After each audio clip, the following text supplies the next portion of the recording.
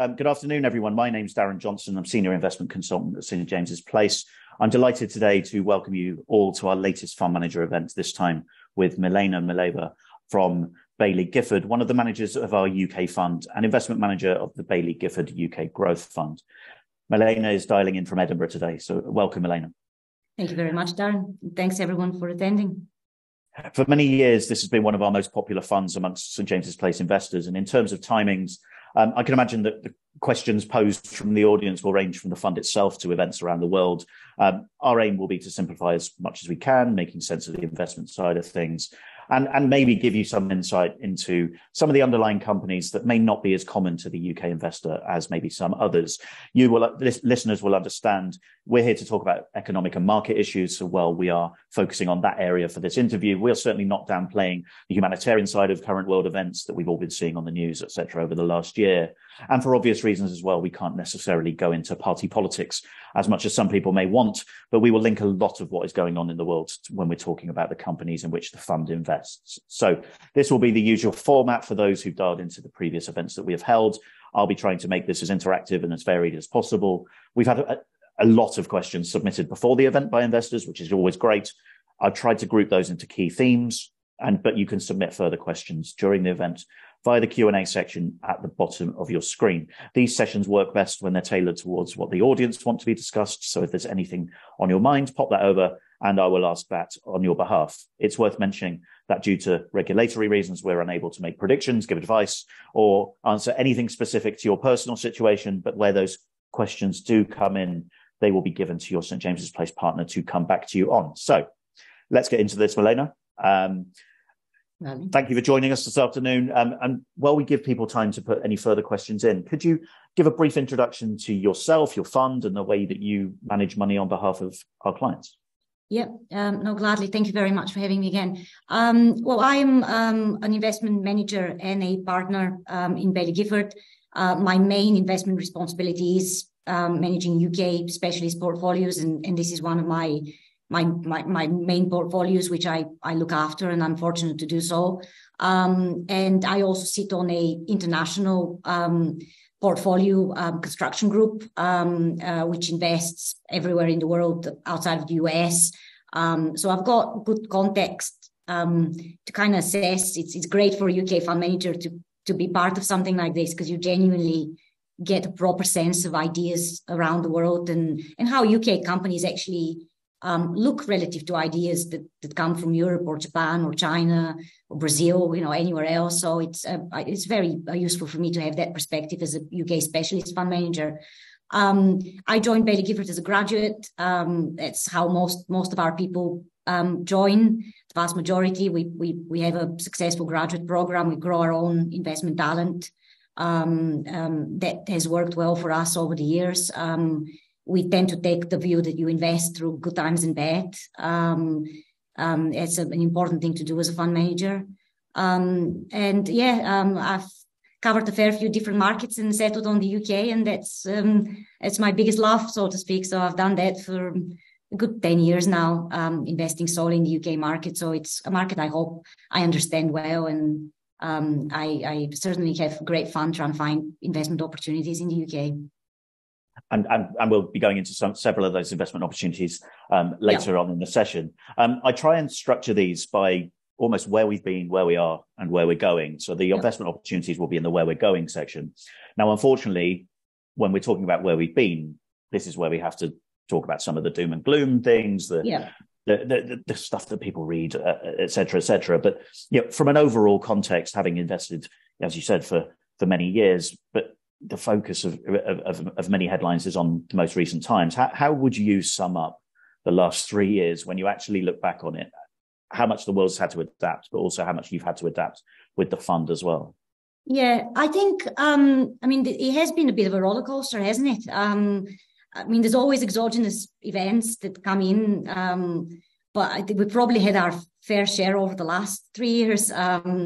I think from a business perspective, because first and foremost, I'm a fundamental business analyst. So I observe companies, and it has been a challenging environment for companies going into COVID, coming out of COVID, because clearly the volatility businesses have seen in terms of demand, the shifting patterns of demand, the amount of costs that have come in as we've come out of the pandemic with all the supply chain disruption. I mean, these are all things that make it very challenging for all companies. I think companies we own, companies we all don't own, all businesses have had to contend with it. I think it's quite easy to investors kind of sit in ivory towers sometimes and forget that, you know, if you're out there running a real business, it's been a very difficult time because it's just very difficult to forecast and plan in times like this. I mean, it's always difficult to do these things. It's always more of an art than a science to plan around your business, isn't it?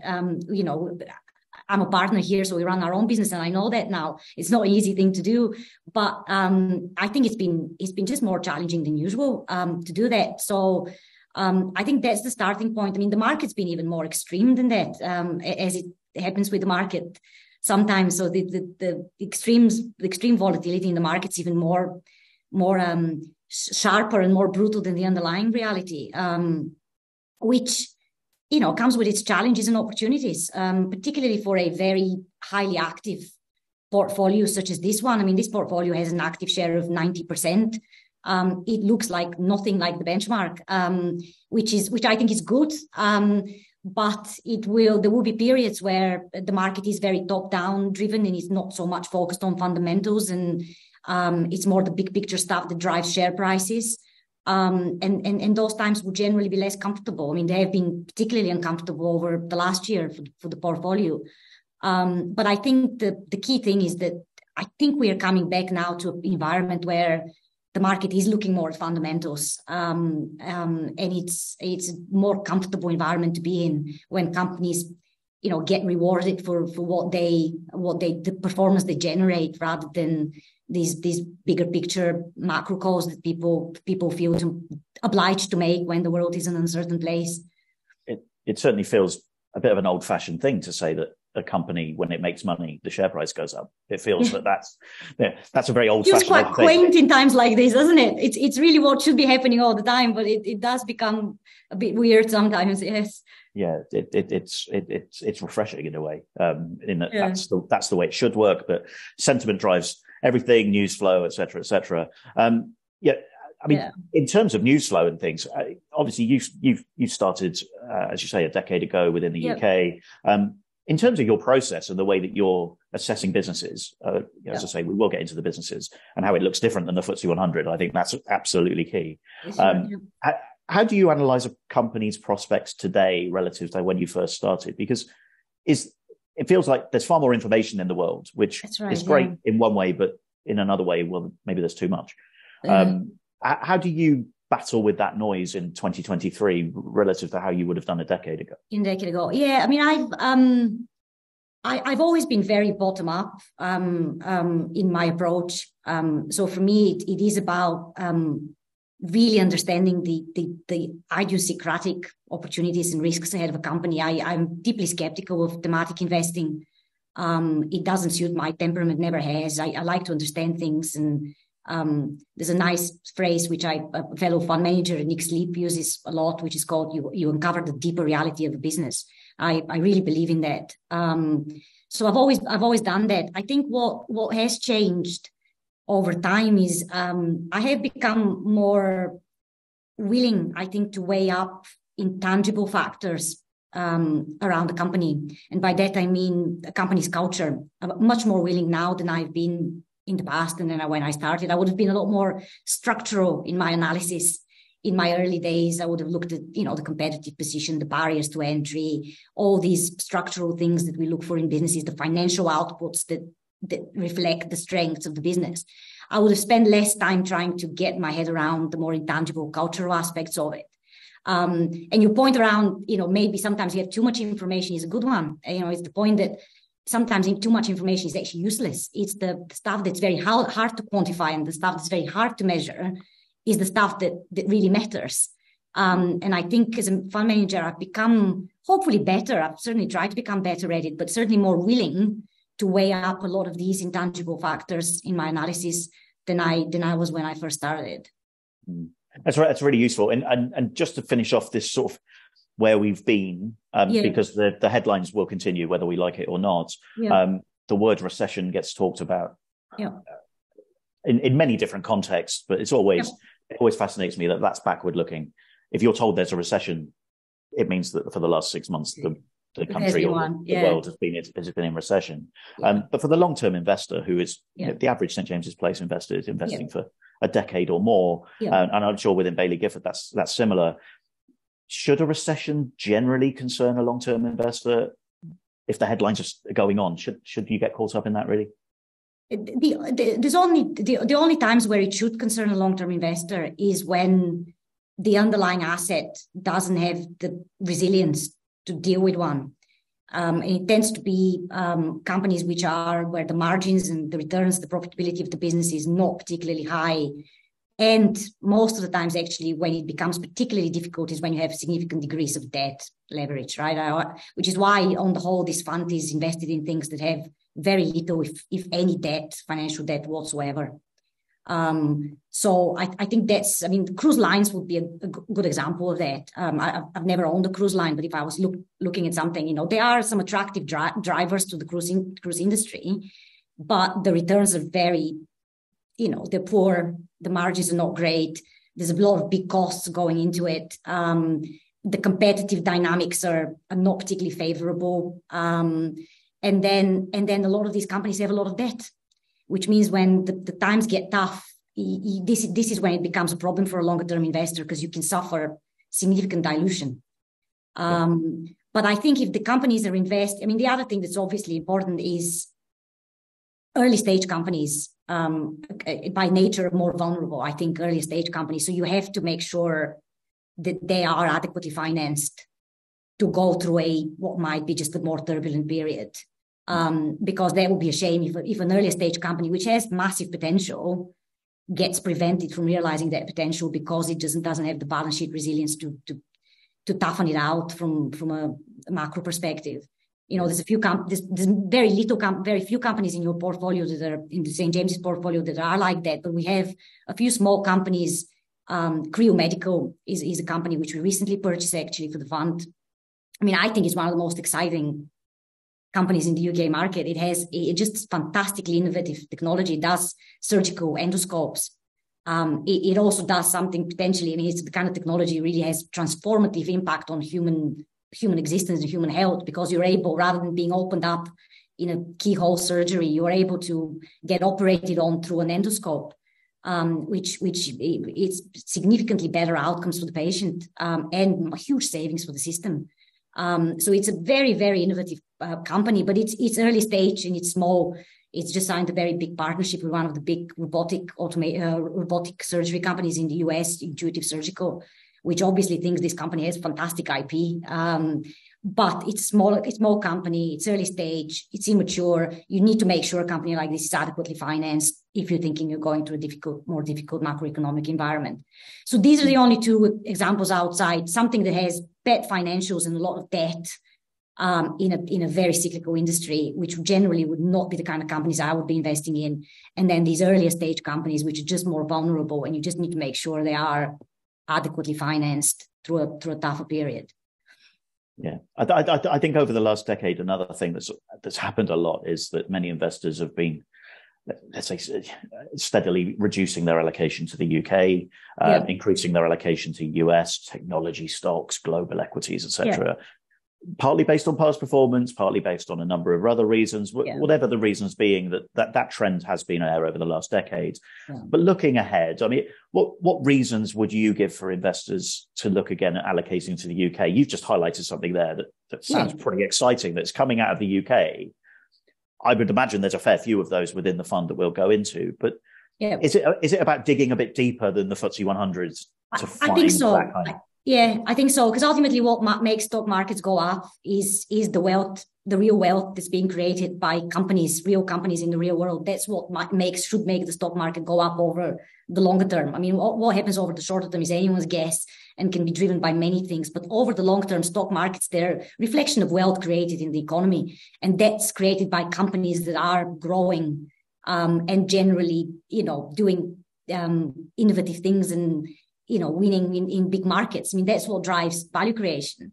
And I think that, the parts of the UK market that are not particularly attractive in that sense But there are huge amounts of company, and I go back to the point I made earlier on around being part of an international portfolio.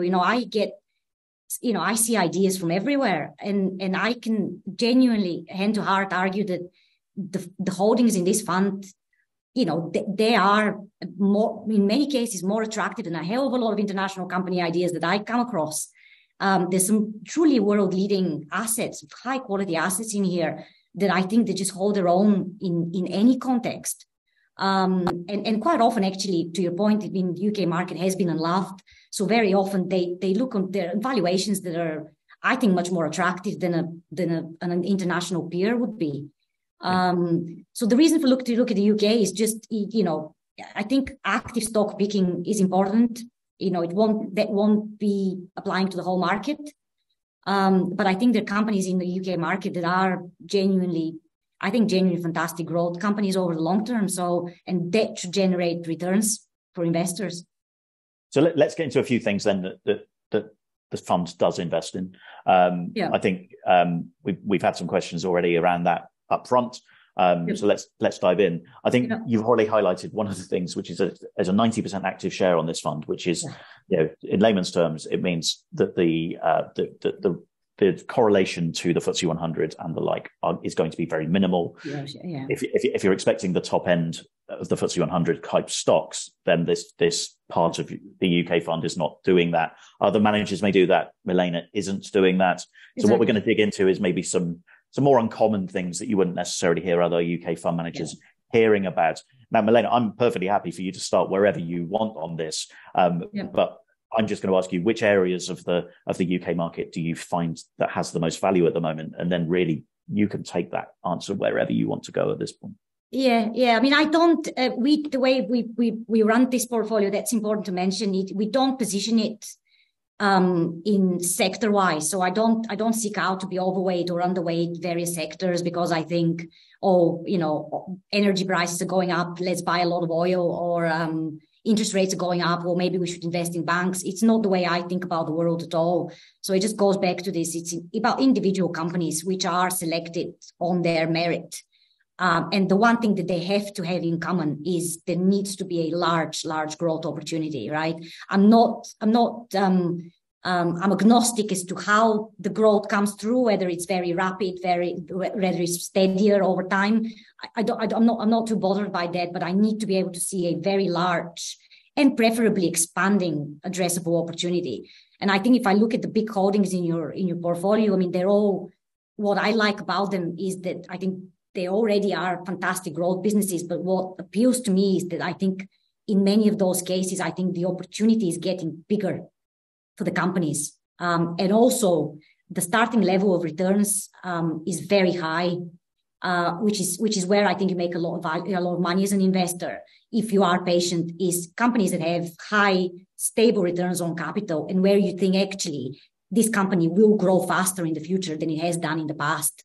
Because that incremental growth, if you have a 60% return on capital and a lot of your holdings in your top 5 are making returns in that range, that's very valuable. That incremental 3-4% on the growth rate that you think might be doable over the next 10 years, 15 years is very valuable. Then it makes huge impact to the intrinsic valuation of the company. So they're very different companies, as I said, because they're so bottom up, but things like, Auto Trader, which is a automotive marketplace for, initially it was used cars. Now it's actually a marketplace that you can actually buy a car. Because initially it was just a place where people can find the car. Now it's a place where people can increasingly buy a car. But it's also not just used cars. It's new cars. It's a lot of the manufacturers starting, the likes of Tesla, people that are starting to sell directly to consumers rather than through dealers. With EV electrification, that's a big trend in the automotive industry. You've got leasing companies, you've got loads of companies using this platform because it has a fantastic dominance when it comes to the UK consumer. So that's a platform where the addressable market opportunity is expanding. The returns are already very, very high. We're talking 60% return on capital. Games Workshop, which is the largest holding in the fund, it's a completely different business. It's a miniature fantasy miniature company. It manufactures miniatures that people use to play a tabletop game, which is set in this incredible fantasy universe, which is called Warhammer. And that's a company, again, with incredibly high margins, 60% return on capital. And again, I think one which is now starting, the growth rate is starting to accelerate because it's being able to engage its customers in many, many different ways. It's not just playing the game. It's increasingly playing video games. It's increasingly, they have a project with Amazon in the works to do a TV series that uses this fictional universe to create a TV series. So there's many new ways to engage their very loyal and very passionate customers, and that is expanding their addressable market. So I like that. Experian is another holding, completely different again, credit service information company. But again, I think the use cases for what they have, which is a huge data asset of credit information for businesses and for consumers, they're becoming a lot more valuable and a lot more widely used. Again, very high returns. So anything incrementally you can do more in terms of your growth is very valuable. So these are the kind of companies I like to invest in. I think what you're highlighting is the need to scratch beneath the surface of the news, to get beneath exactly interest rates, inflation, recession or not, politics, all this other noise that goes on, exactly, which leads people to the top end of the FTSE because they and even in industry, even in places where there is more cyclical headwind, there's clearly a lot of issues around in this country around mortgage rates and housing market, right?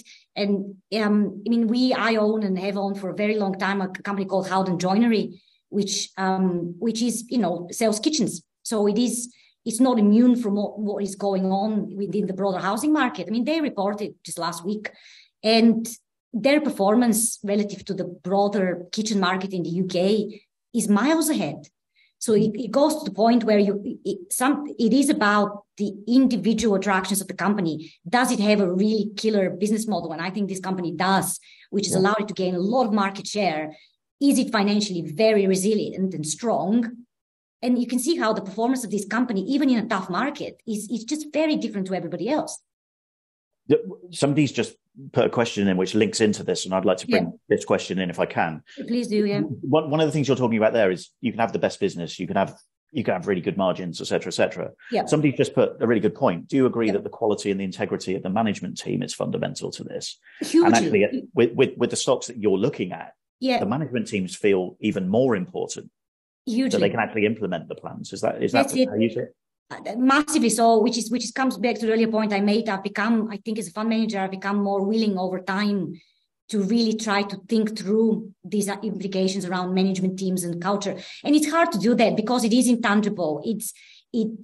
People tell you, can you do it systematically? Can you do it rigorously? You can't really plug it into a spreadsheet. But if you look at these companies, the reason why they're so successful is exactly because of the management teams and the way they've executed and nurtured and created competitive advantages, which other people have been unable to do, right? And that is a crucial ingredient for success. And the only way you can ever properly understand that is if you are willing to hold something over the long term, right? I mean, I always say that the most important thing is that, the portfolio turnover here is 5%. I own things for the implied holding period. That means the implied holding period is 20 years, right? The only time you can really dig under the surface of that, the whole cultural piece, is to be able to invest consistently with a long-term mindset and not go in and out of stocks. Because I won't be able to time the market. I'm not as clever as many other folks in the industry are, but I do have that patience, and I think that's an important strength. Patience is an underrated asset. Because it's a very difficult thing to do. It's underrated because it is actually quite a hard thing to do consistently well. In a world with so much noise. Because the whole system is set up in a way that tries to undermine patience. One of the things, talking of patience and an industry that's maybe had a rough time over the last few years, there's a holding that stood out to me, and when we talked in advance, I brought up a company called Wizz Air. Yes, So, and I think you mentioned cruise liners earlier on, so I'm sort of that's a good point. Airlines in as well. Yeah. Are airlines something, because there's a lot of noise, everyone's got an opinion on it.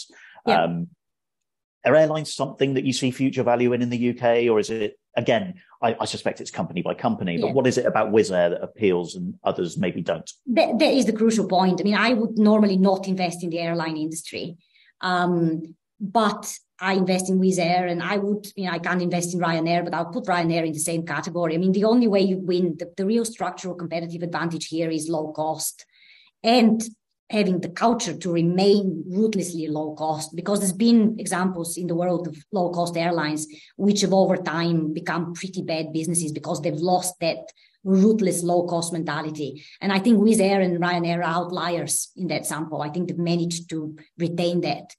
And that's what it is. It's winning share versus very bad competition. And again, having the financial resilience, Wizz Air and Ryanair did not have to raise equity during the pandemic, right? They did not have to, they obviously, a lot of the airlines, the other airlines, flagship carriers, they have state aid and support, which obviously comes with strings attached. It's generally, I agree, it's not a good industry, but within that, you can pick a good company. Having said that, Wizz Air, the holding in Wizz Air is very small. It would never be a holding like a Games Workshop. And that's for a good reason, right? Because ultimately, it is not as attractive as an asset, in my opinion. And there's more risks around it than there would be for something like a Games Workshop or an Experian or an Auto Trader, things like that. So it is. And there's also, the big issue here over time is how you think about net zero, right? And climate change. As it is obviously an industry which is not sustainable. Yes, they have the best planes, the most efficient planes, the youngest fleet, but still, it is very polluting.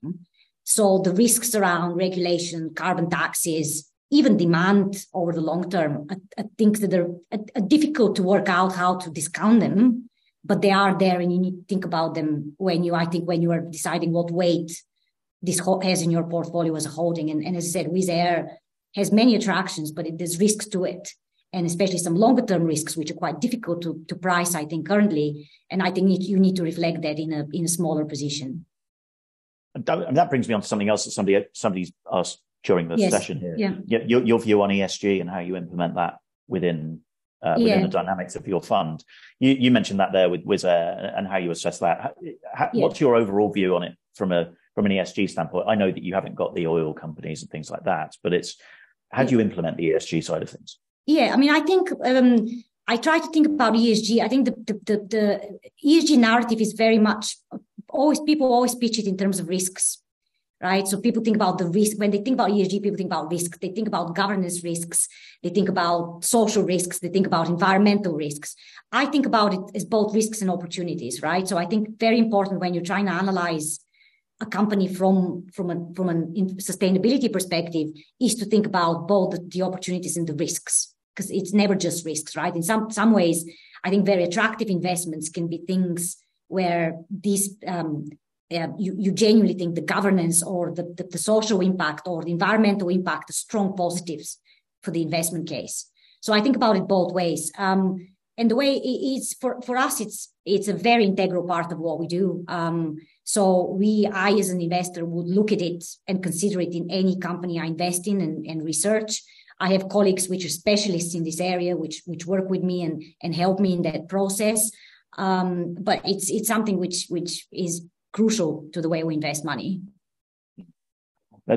And so technology comes up, whether I'm interviewing a UK manager, a global manager, anyone, technology is something that comes in. It's usually seen as a US thing because that's where Apple, Amazon, Microsoft, etc. are. Yep. But you hold a significant portion of the fund in IT, or what's classed as information technology. But the UK doesn't get press in the area because there's nothing the size of Apple, etc., etc. But you've got several companies that would tick the IT box in the UK that look pretty innovative on a smaller scale. Can you discuss a couple of those and just give an indication of what you're invested in, what clients' money is exposed to, and almost why going forward? Could you do that? Yeah, no, certainly. I mean, I think that the spend on IT by corporates, businesses, is only going one way. I mean, I'm not arguing there won't be cycles to it, but it is a very long-term structural growth market. which is a good place to fish for new ideas if you're a bottom-up long-term growth fund manager. Not all companies that are exposed to these themes will do well, which is why I think it always has to come to understanding the individual companies and the specifics around them and why do you think they can be sustainably successful. But I do think that the underlying growth in IT spend, corporate IT spend, will be significant and very long term.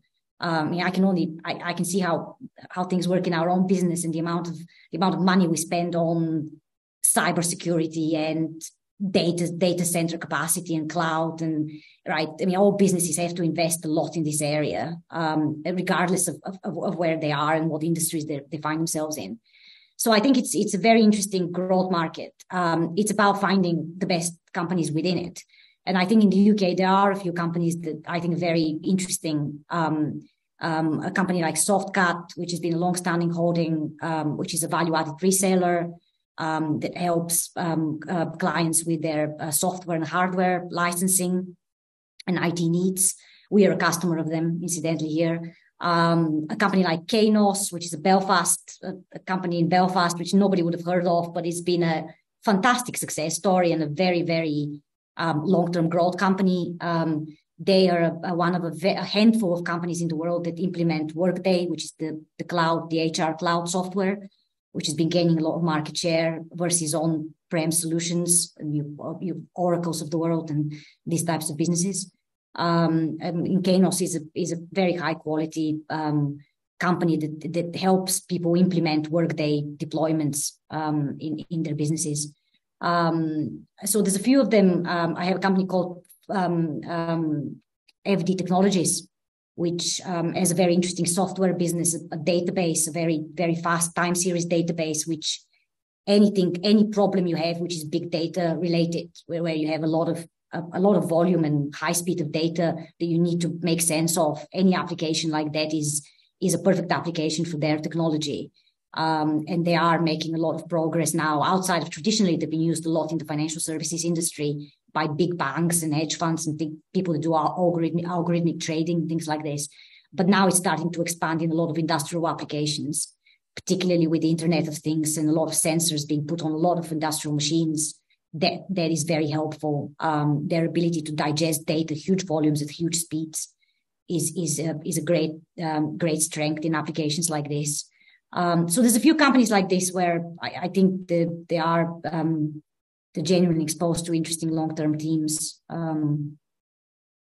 Yeah, it's always interesting to seeing the questions come in of the companies that people pick up on. Yeah. I'm not making judgments here, but Fevertree seems to be coming up a lot, which I could make the link between enjoying a gin and tonic and knowing what Fevertree is. But there's no doubt. Fevertree has been a disappointing investment, so it's perfectly accurate and important that it should come up.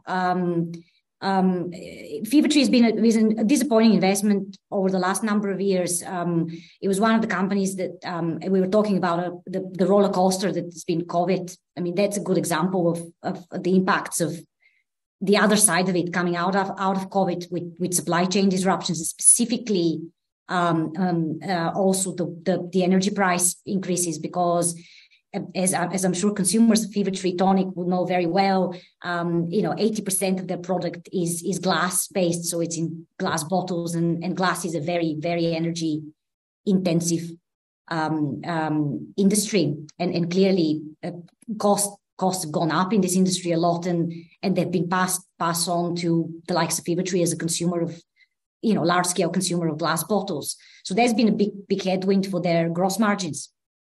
The other thing that's been a big headwind for the gross margins, in the margins generally, has been the very significant increases in logistics costs, which we saw coming out of the pandemic. A lot of what they now have bottling plants in the US, but that was not always the case. So they used to transport a lot of bottles over to the United States, which is a very important growth market for the company. And clearly, there was very little capacity to transport these things, and it costs a lot of money to do it coming out of the pandemic, where freight rates were just skyrocketing. So it's been a headwind to profits. So the profitability is one of the few companies, I'd say, in your portfolio where the short-term profitability hasn't been hasn't been as good as I want it to be. They've had to face, deal with these headwinds. The question here always has to be, do you think the long-term price is still out there and intact, and are they making progress towards that? And in their case, really is about the US market and expanding there. And the numbers there have been supportive. The revenue growth has been strong in the US. So are you willing to tough it out for a period where the margins are going to be under pressure? What the company is doing, another reason why the margins have been under pressure is because the company has been reluctant to put through price increases of these underlying costs, because they don't want to compromise their US growth opportunity, which is fairly nascent. So they're trying to keep pricing competitive there in order to build out what's going to be a large market. It's a sensible long-term decision and strategic decision, but it obviously comes on financial cost in the short term, and that's hit their margins. I often feel with these things when I'm interviewing a fund manager that it's as important to talk about what maybe didn't go as right as they thought as it is. Yeah. So I think we learn a lot more about somebody's investment process if it's okay, this hasn't gone right, but this is why we're still holding it. This is what's happening. We know why, we understand why, et cetera, et cetera. Yeah. I think you learn more about the decision making at that point. Somebody's asked a question again along the way of how do you actually decide when to sell something? We talk a lot about buying, but actually it's just as important to know when to sell. How do you assess that? Whether something's gone right or wrong, you still presumably have to sell it at some point. So how do you assess that? Yeah, and that is I have to be perfectly honest here. That would be always more of an Achilles heel to my approach, right? I genuinely believe that being patient and long-term wins out on average. But there is, as any approach has a trade-off to it and a weak spot. In my case, it could be that I can be overly patient sometimes with companies. It is the truth of the matter. Because to the best of one's ability, sometimes it is hard to distinguish between what's structural and what's cyclical, right? I mean, it's been very hard to do that coming out of the pandemic, that's for sure. So sometimes things do change though structurally in the competitive environment. Sometimes you do actually lose faith in the management team, to the earlier discussions, and those will be the times where I would make a complete sale. But identifying that with certainty at the time is no easy task, and I will make mistakes in the process sometimes. So I have to be honest with clients on that. But it's when the circumstances change. Yeah, you want somebody who's going to make a decision along the way. I think that's active management in a nutshell. Indeed.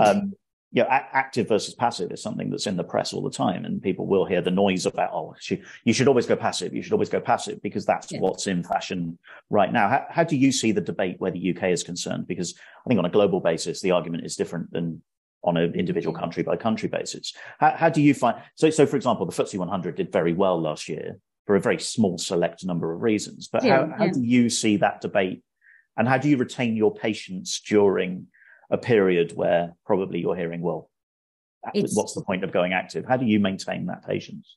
Yeah, it's not easy, I guess, to maintain it. But I do think clearly there's evidence that not all managers, but some managers are able to do well with active stock picking over the long term. I think that's the case in the UK as it is the case in any other market. I wouldn't go into subtleties of arguing where it's easier or where it's harder. I'm sure some people have opinions on that. I think it is possible to have both the temperamental and the intellectual traits to be a successful manager, active manager over long periods of time. And actually also importantly here, the institutional strengths. I mean, I would put that in my company. And of course I would say that I'm biased, but I think a lot of the reason why we are successful as individual fund managers and can be successful as individual fund managers in Baillie Gifford is because of the institutional structure we have as a private partnership, which is very long term. So it is a structure that allows us to invest with freedom, to embrace uncertainty, to take opportunities, and to be patient. And I think those are ingredients that a good active manager should have. But you need to be set up in an environment where, if you underperform for a couple of quarters and it looks really badly, someone doesn't tap you on the shoulder and tell you you're fired. So I think that's strength. So I think you have to have the behavioral characteristics, temperamental characteristics, the intellectual capability clearly, though I'll probably rank that further down the list.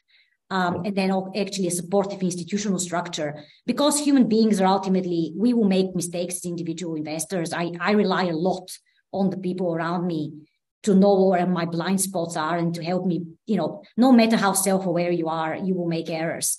And I think this is where you have to rely on the people around you to help you out.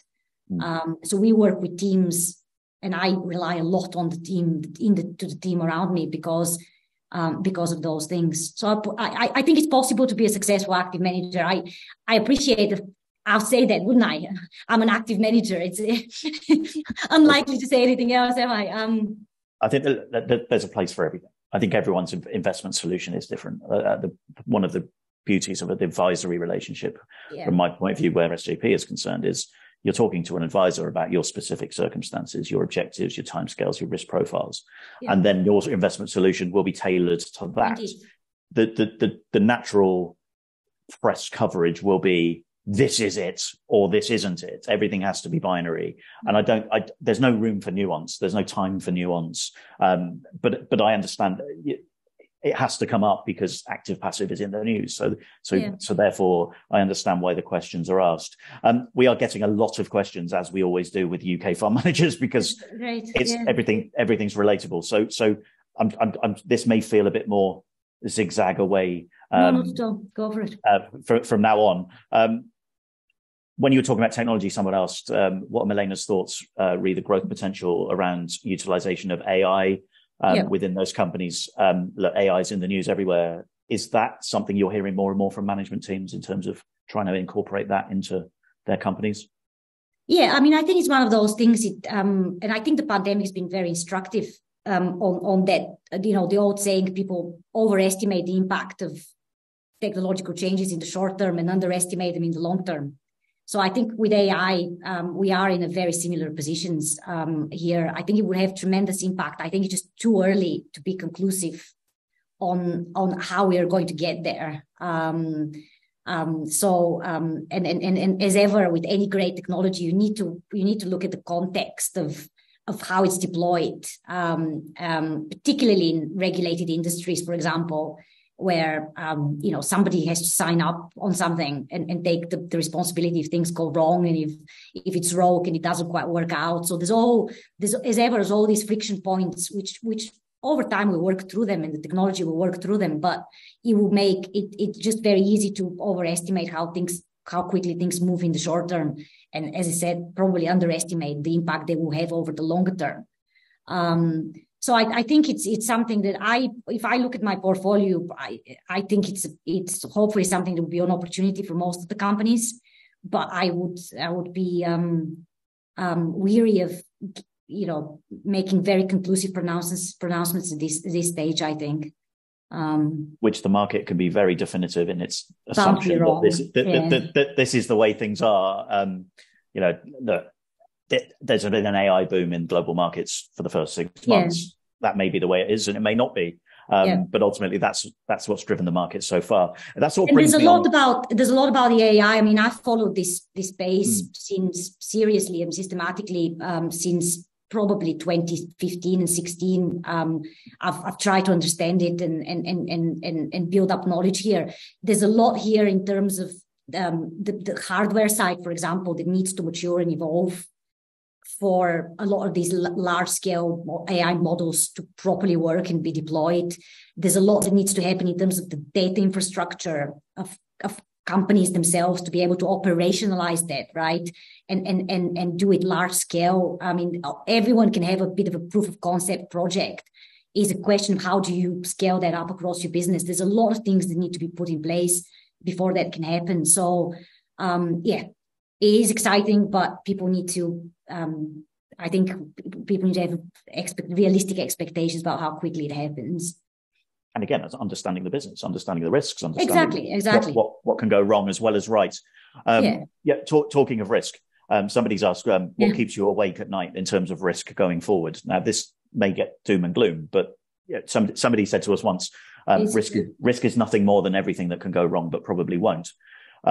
What keeps you awake in terms of what you're focusing on with the stocks that you hold?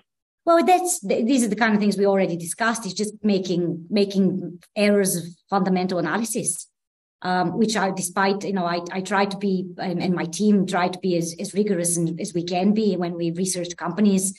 But sometimes we will get things wrong. And sometimes things will evolve and change. It goes to the point around, the dangers of sometimes being too patient. So it's a constant balance that I think you need to strike as a fund manager. And you need to work that out with every single situation and opportunity. So that keeps you awake every night. It's not 2024, it's 2025, 2023, and 2020, it will be there every year. That's what keeps me awake, is how do I get better constantly, and in making sure I make, good decisions. My decision-making process is good. That's what keeps me awake. Yeah. The rest of it comes and goes, I think.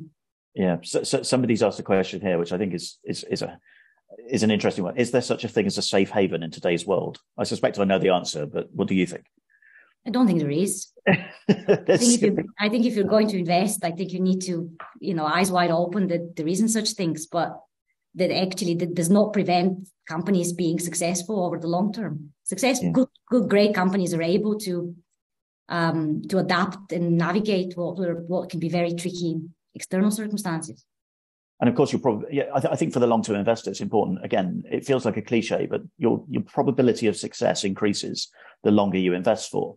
You've already talked about your average holding period being 20 years, the portfolio turnover of 5 years, 5%, sorry. Yeah, 5%. Even in St. James's Place terms, where we go for longer term fund managers. Yeah. Yours goes beyond that. Your active share of 90% is huge. This is as divergent away from a mainstream index as probably any fund manager we've got. Yeah. And I think that's important to understand is we're almost going for not what is big now, what the next wave is. Oh, indeed. And I think that's important for people to recognize. Somebody's asked an interesting question of, I think you hold roughly 41 stocks. 40 stocks, right now. There's no right or wrong of what your number is. It is fluid. But somebody's also asked, how much time are you spending analyzing other companies? And is there a sort of they're your plan A? Yeah. How many are on the plan B for when the time is right? So how many stocks are you generally? It's a great question. It's a great question because the other potential behavioral danger with my very patient long-term approach is you have to make sure you look at new ideas all the time. The bar for new ideas coming in will be quite high, but that doesn't mean you don't look at them all the time. It's very easy when you're committed to your companies and when you really spend a lot of your mental energy trying to understand them and get this deeper and deeper and deeper understanding each year, not to spend enough time on new ideas. So it's something that I try to be conscious of behaviorally, because I know intrinsically I can make errors on that. So this is where my team has a big role to play, because I read and engage with research from my colleagues all the time. We have a stock discussion every week, and we discuss one or two ideas for about 3-4 hours every Thursday morning. We come together and we have a proper debate. Debate is a very important part of the way our team operates. We are an argumentative bunch, and we spend a lot of our time discussing companies, and really, really discussing companies, not just cursory discussions. So I think the new idea, it's a good question, because the new ideas they're very important. You need to have them all the time coming through, and you need to have the mental capacity and bandwidth to properly engage with them. And that can be a hard thing when you're a very long-term fund manager. So it's something I'm aware of and try to do as much as I can. Milena, thank you so much. I'm going to have to wrap it up. There's still questions coming in. So where appropriate, we will pick that up with the advisors directly from who asked the questions. But I think we've gone over about as much as we can, or we possibly could have done in the timescale. Thank you to everyone who submitted questions. Unfortunately, we can't get to them all. Unfortunately, we've come to the end of the session, but I really appreciate, Milena, how you've answered everything fired at you. I know a live Q&A isn't easy. Oh, my pleasure. My pleasure. Thanks for everyone's interest. We really appreciate it. Thank you. Yeah. Thank you to everyone who's taken the time to dial in today. Thank you to Emily and Isabel behind the scenes for putting this together once again. Thank you to Milena for taking the time to speak to us. We really appreciate it. Stay safe, stay well, and hopefully see you all again at some point soon.